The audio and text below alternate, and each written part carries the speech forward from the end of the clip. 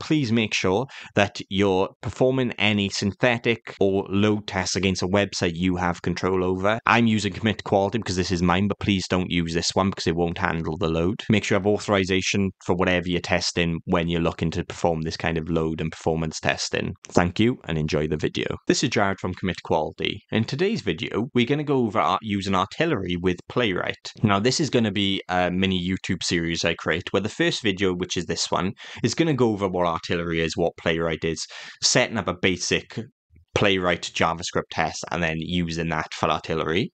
And then the next video, I'm going to show you how we can use our existing Playwright test TypeScript tests as artillery synthetics or load tests. And then for the future videos, I'm going to go over like the metrics and reporting just to give you a bit more of an understanding of how to efficiently use artillery with Playwright. Before we get into all of it, let's just talk about what artillery is and what Playwright is. So artillery is a modern and powerful and very easy to use performance testing toolkit.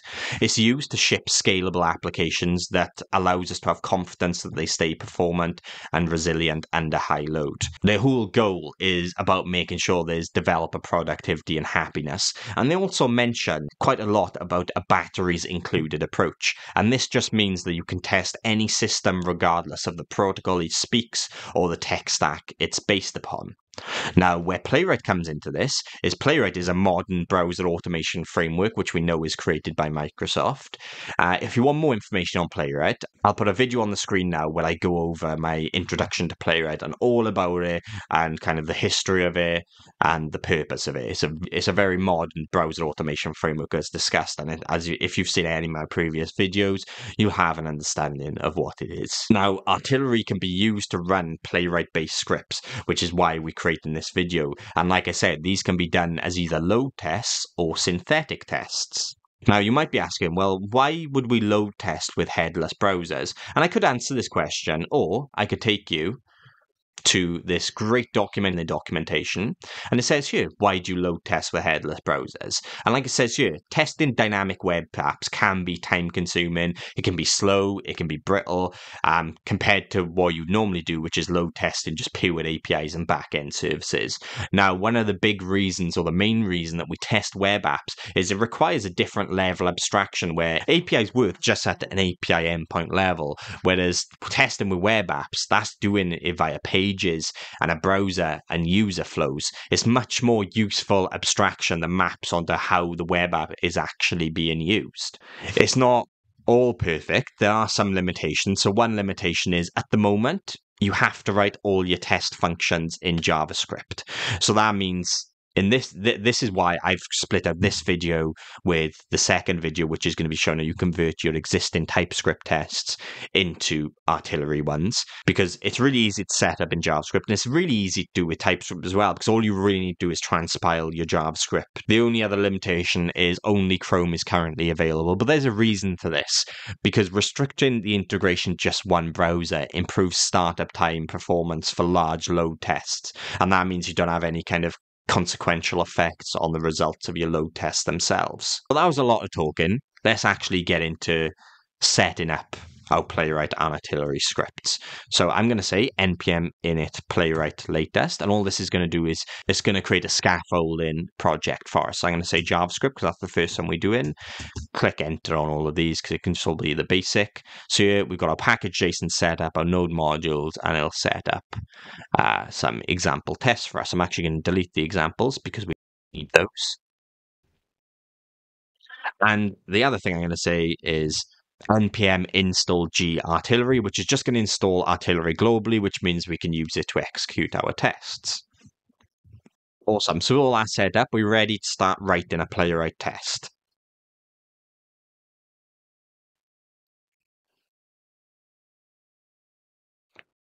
I'll keep these ones in there, but I'm actually going to use the code generator tool. So I'm going to say npx playwright code gen, hit enter.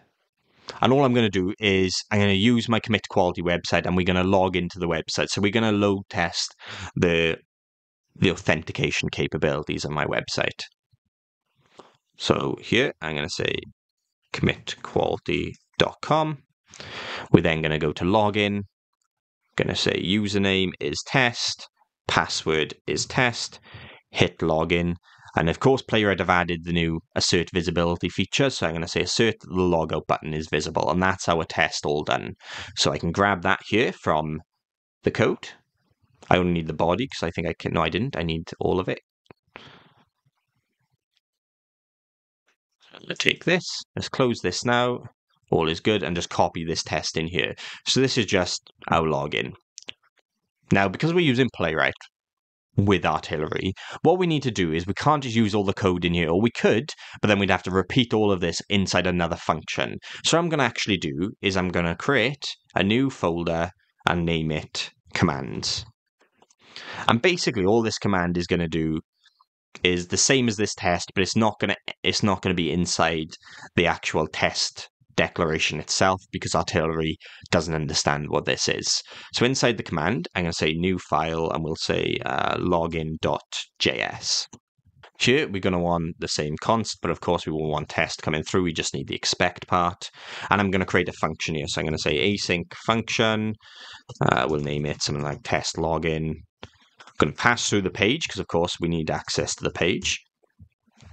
And we're going to take all this code, and actually we don't need the click, so we'll tie this up. We don't need the click there, we need that, so we need this code. I'll even take the go-to, you don't really need that in there if you want to put it as part of your startup, but we'll keep it all nice and simple in here. So I'll say function, async function here, and now we want to export this. So we'll say module.export equals, and whatever the name of it was, so it was test login. Awesome. So all I've done here is created an action, which is exactly the same kind of thing you do with your page object model, where you set up your page and then you've got your functions inside which act as the action methods for you. So here in my example spec, first I'm going to say import test login from commands login, and here we can just say await test login with page. Perfect. So if I just run this quickly now and say npx playwright test, let's just make sure the code works as expected. Oh, my project must have three the example project has 3 browsers set up, but there we are. You can see all 3 pass, so that's all looking really good. Now we get into the artillery phase of things. So the reason we put this login code inside a method is so this code can be reused for artillery. So I'm going to do still inside my test folder, but you can put it whatever you want. I'm going to say new folder and name it artillery, because this is where our artillery scripts are going to live. I'm going to have a new file, and once again, this can be called login.js. Here we want to take the import we had, so I can just do const test login equals require, and we want to take it from commands because that's the code we want. So we'll say commands /login. And here we want another function because this is going to be artillery function we want to call. Now, the really good thing about artillery as well is it has access to this the page that Playwright has. So the page API that is used here, it has access to it in artillery. So we can say, let's just say artillery script passes through page because it has access to it. And here we can just say await test login, and once again page. And we want to export this, so of course it can be used when we run the YAML for this. So I'll say module.export equals artillery script. Or we can close that off with a semicolon as well. So all we've said here is we're using that exact same login code for our artillery script. So now then, we've got everything set up. We've got our test, which does the login, which is our functional test. And we also now have our artillery script, which is doing the login, which is the exact same thing, using the exact same code. But using this, we're able to get the metrics for our load test. So to do this, at the top level, I'm going to say a new file. And you can name this for everyone, but I'm just going to call it artillery.yaml. And inside here is the config of what we want to execute. So basically, we want to call this login script. So I can say config. And remember, this is all YAML as well, so it needs to be correct in the indentation. First of all, we're going to put the target, because this is what's going to be read. everything that comes with its target endpoint. So I'll say http commitquality.com. We then want to see use the Playwright engine. So we can say engines, Playwright. At the moment, I'm just going to leave that as an empty object, but we'll touch on what we can add into this later on. But there's things you can do, like one of the most basic things is you can turn it into a headed browser instead of headless. So I'll show you that running. We then want to pass the path to our JavaScript file, and that's what defines the Playwright test functions. So this is going to be our artillery file. So here we want to say processor, and it would be, I believe, /tests, and then we've got the artillery folder, and then we've got login. Then we've got login.js. And then we have to say what scenarios we want to run. So this is why I added my own artillery.js. I could have added all into here, but if I end up deciding there's extra things I want to add into the artillery scripts, I could do it in here without having to add everything else into this command. So if there's artillery specific things, just do it in here, which is why I like them as separate files. But I'm going to say scenarios, which is the colon, and we want to say engine, which we know is Playwright. And this test function we want to run. So that will be test function, and that will be whatever the name of the method was here, or the name of the function was here. So that will be artillery script. Perfect. So we now have everything set up. We have our test, which we know is working. We have our commands file, which could basically be a page object model or whatever you want. And then we also have our artillery file, which is basically the same as this right now. But of course, if this ever wanted to expand, you want to separate them out, which is why I've done it, just for best practice. So now let's try and run it. We say artillery. I believe we installed artillery. Yep, npm install -g artillery. So if you've done that, all we need to say then is artillery run, and we need to have the name of the file. So in our case, it's artillery.yaml. So whatever you named this YAML file is what you want to run. If I hit enter on this, oh, it's saying we can't find it. That's because for some reason it's taken artillery as the wrong name. It should be L. Oh, okay, we have an error inside our YAML file, so let's have a look what I've done wrong here. Oh, of course, that's because scenarios, I said about the indentation, needs to be on the same level as this, so as configs, this moves back to here. I believe that should all be good. This is the problem when you're writing things out from scratch. But what you've got here now then, we've got our test runner started, unnamed phases. I'm not going to touch on phases in this video. That's going to be a completely separate video, but phases are really important to know. So by default, all we've done at the moment is created one vuser, which is not really much of a load test, but it's output a bunch of information for us here, which once again, we're going to get onto the metrics in a future video as well. Now, I know what you're probably thinking. You're thinking, well, this is headless, so how do I know anything is actually run or loaded? Well, I said about this Playwright object where you can add things, and one of the things you can add is a launch option. So what I can say is here where you got Playwright, I can say launch options,